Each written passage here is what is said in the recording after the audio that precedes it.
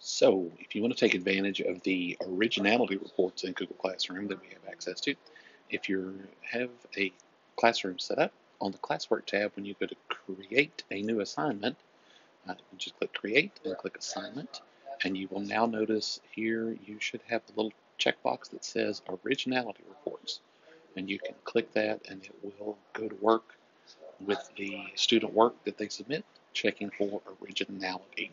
So, a pretty cool new feature that during the beta we have unlimited access to. So, give that a try with your students. If you need help, please contact me and let's get this set up for you in your Google Classroom and see how well it works for you.